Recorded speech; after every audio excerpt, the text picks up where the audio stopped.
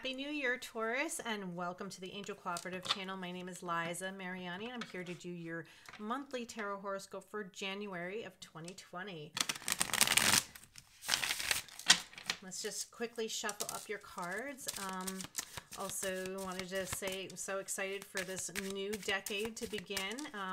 You know, January is going to be hopefully, and also the whole year of 2020 will be a good year for you, and this will be a good month for Taurus, especially as we start out this new decade. Let's see what cards we have for Taurus for the month of January. All Taurus, Sun, Moon, Rising, Venus signs. Also check out the other signs in your chart. Those videos may also resonate with you. Okay, let's see what we got.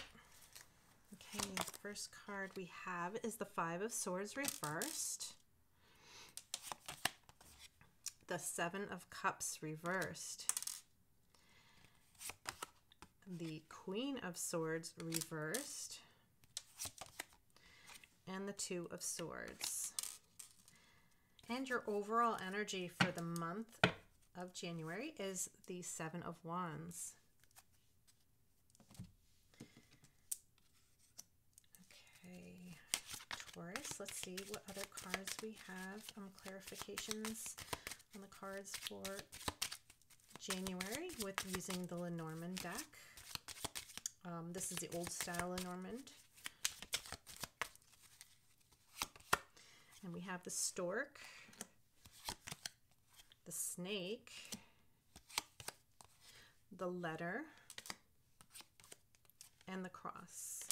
And your overall energy for this month is the ship. All right, so let me also pull a crystal. See what energy Taurus needs to focus on and healing energy. Let's see what we got. Ooh, Taurus, we have pyrite. I love pyrite. One of my favorite stones. Also, I'm going to pull a few runes for you guys.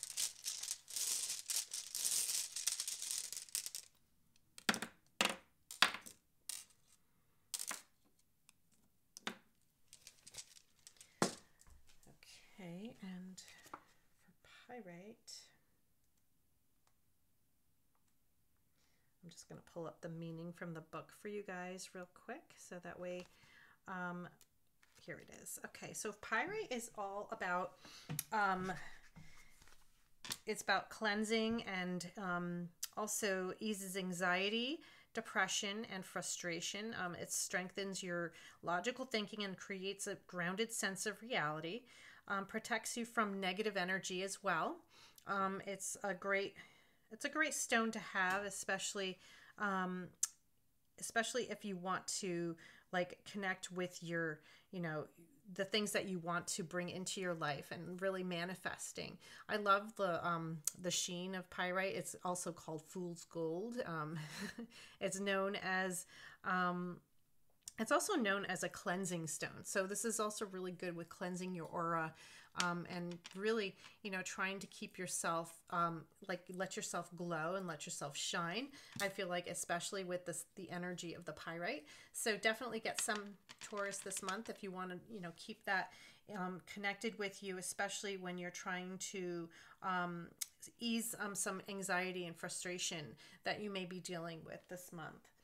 All right, so let's see what the cards we have for you guys. We have the Seven of Wands, and that's paired with the ship. And I do feel like there is this sense of you kind of standing up for yourself in a way that you're standing your ground and trying to be in a positive way. I don't feel like this is negative in any way, but I do feel like this month, you know, you're kind of, you know, standing up for yourself and also, you know, not afraid to let yourself shine a little bit. You know, we do have the ship here. So this is also about maybe traveling. It could even be, where you may be focused on, like, you know, where you're going to be going, like the things that you're trying to get to, like your goals, and like going after them, like taking a journey, taking a voyage. This is like all like a part of your passage in life. It's like the next passage that you're needing to take. And of course, coming in with this new decade, I do feel like this year feels magical for some of you, Taurus. It feels like this is like a new beginning for you, where you're actually able to start some new things. But I feel like it's more where you're doing it from a place of strength, and also where you're looking to stand up for yourself more and not be so shy to you know, opinions of others, and I feel like it's more about like letting yourself be who you are. So I do love that energy, especially for you guys for this month, and even as we start out this new year, because I do feel like you have been holding yourself back, and now you're saying, okay, enough is enough. I'm not putting myself second anymore. I'm going to put myself first, and I'm going to go after the things that I want. So I do feel very positive with that. It's interesting because we do have some reversed cards here, but I feel like the reversed cards here are more about having these situations end for you, or actually you like canceling them out in a way. We have the Five of Swords reversed, and that's also paired with the stork. The Five of Swords is also about conflict, but I feel like when it's reversed, it's like you're not willing to create conflict or create drama to happen. I feel like it's, you know, it could even be where conflicts or drama from the past, you're not going to allow them to, or you're not going to give any energy to them. It's like you're not even going to allow these things to continue. It's like you want to start a new phase in your life, where you're bringing in positive connections, positive energy. The stork is here as well. So I do feel like this is also, you know, some good news coming in, very positive, where the stork could also connect with pregnancy or news of pregnancy that could be coming in for some of you. But I do feel like with the stork, it's also about just bringing in like good energy and good news, and like, you know, having something to celebrate for. So instead of like feeding into negative energies and people who have, you know, they're spreading rumors, or they're, you know, people who are always connected in that energy, and you feel like they're always like that, and you trying to distance yourself from that a little bit. I do feel like it's more about bringing in positive communication instead of negative communication, and that's kind of how these cancel each other out. And that's why I felt like you're canceling out a lot of the things or situations or people that you're dealing with that are bringing in this negativity. It's like this constant negativity, and you're saying, no, I'm going to cancel that out, and I'm going to make it positive. I'm not allowing this to knock me down, or I'm not allowing myself to get sucked into it. It's not that, you know, it's because usually it's not even about you. It's about like other people, that you get sucked into these like stupid drama created situations where you're just like, okay, you know what, I just don't even want to, I don't even care, like I just need to like disconnect myself from this, because this is not serving me in any which way. If anything, it's just bringing more negativity into my life, and all I want to bring into this year and in this month is positivity. So I do feel like that is kind of like where you're feeling and how you're looking at it, which is, you know, it's also this whole energy of, you know, the Seven of Wands. It's like you're not allowing it to continue. You're like, no, I'm not even going to feed into this nonsense, because I'm going to bring in positive energy. I'm going to talk to people who are not going to be gossiping. I want people around me who are the same mindset that I am, where I want to think about positive situations. I don't want to bring in negative, and I don't want to feed into drama as well.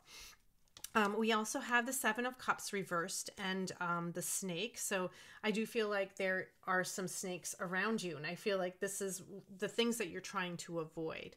And especially when the Seven of Cups is reversed, it's like you're not willing to make choices or make decisions based on what these snakes are telling you, or what these snakes are guiding you to make. And the snake is, you know, somebody who's sneaky and knows how to get away, or maybe it's just like they know how to manipulate you. And it's all about, you know, connections they have. We have the partnership rune here. So this is all about connections that you have.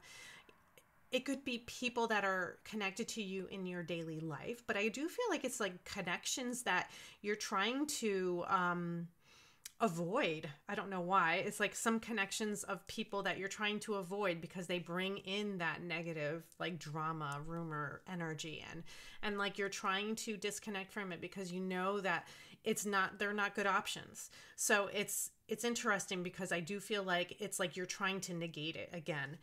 You're trying to negate this, like, it's almost like a negative force where you're not allowing them to pull you in. It's like you used to be easily dragged into it, but this time around, it's like you're seeing things really differently.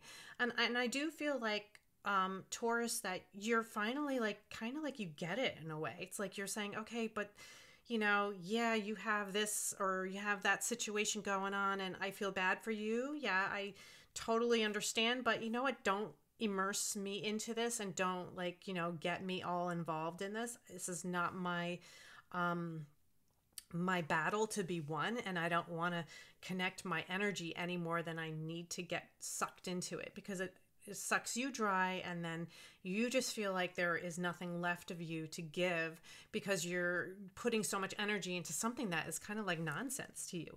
And you're finally seeing that. And it's interesting because we also have the Queen of Swords reversed here, and that's together with the letter. So there is going to be some communication with somebody who is this Queen of Swords reversed energy, which is kind of like, oh, it's somebody that is... The Queen of Swords reversed is always, to me, I always feel like it's like the ultimate bitch. Like, this person is maybe mean-spirited, but could be verbally abusive. This person could also be like manipulative, especially with the way that they speak. They're trying to get everybody to side with them. They want everybody to see the way that they're seeing it.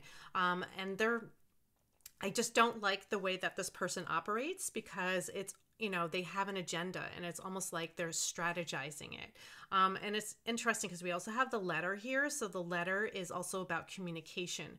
And it could be that this person may be sending an email out, or, on social media, they're posting about it, or writing something where it could be even a blog or something somewhere where they're kind of putting it out there and trying to communicate something, but in a negative way. Because I do feel like she has, like, almost like she will twist things around to make herself look like the victim, where in reality, and especially as you know this person, you know that they're doing it in a way that's manipulative, and it's nasty, and it's mean-spirited, and of course you don't want to engage in that. And I do feel like this may even be this, like, snake energy that is trying to suck you in and trying to get you connected. And it's interesting because you do stand your ground. And you're like, no, I'm going to be going my way. I'm not going to allow you to suck me into this nonsense, because this is not me and it's not who I am.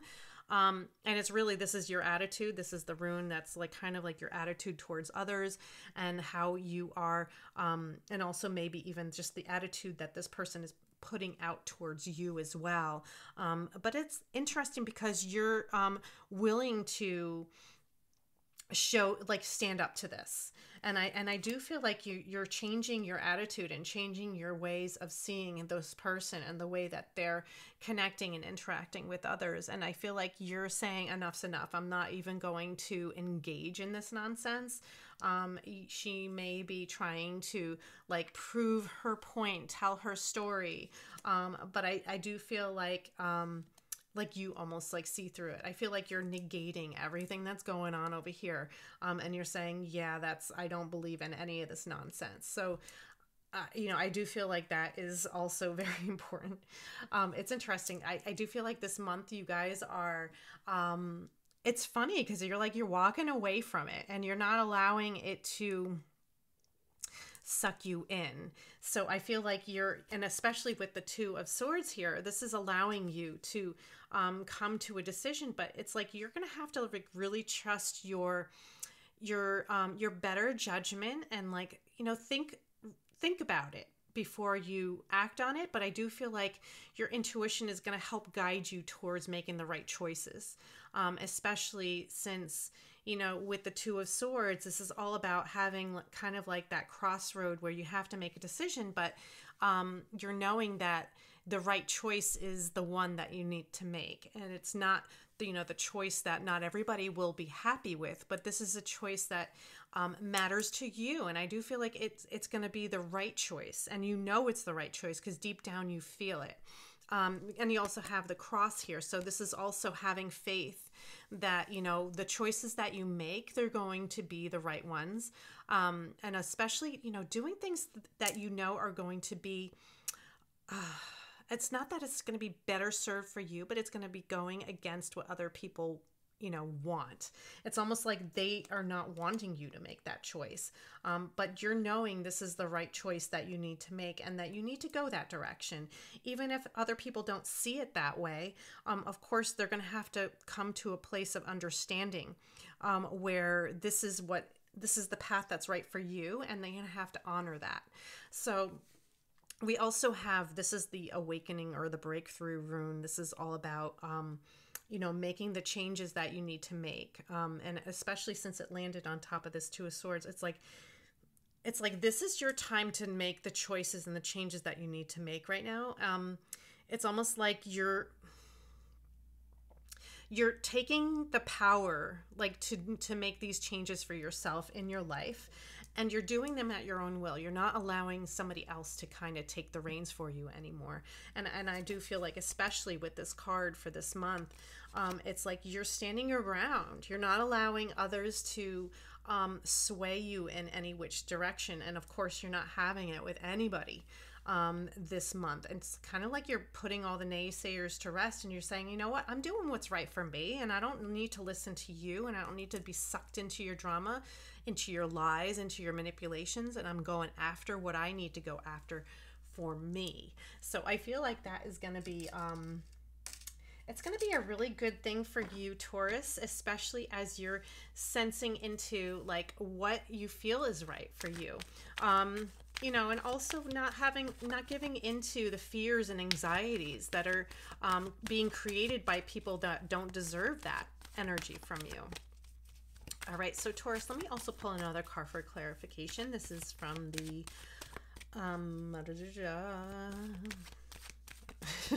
Wisdom of the Oracle deck. I just drew a blank there for a second, but let's just see what card we have for Taurus for the month of January. And we have time for a nap, but it's reversed. So I do feel like it's kind of like you're waking up from this nap. You're waking up. It's almost like this awakening. It's like you're not allowing yourself to sleep through this anymore. You're waking yourself up and you're saying, enough's enough. It's time to make a change. And I do feel like that is a very strong indicator of what's going on this month. It's like you're kind of waking yourself up from this slumber that you've been on, and like saying, you know what, I'm not going to go through this like half asleep anymore. I'm going to be awake. I'm gonna do things and go after the things that I know are meant for me, and they're gonna serve me in the right way. Taurus is not allowing others to make the choices for them, and that's for sure.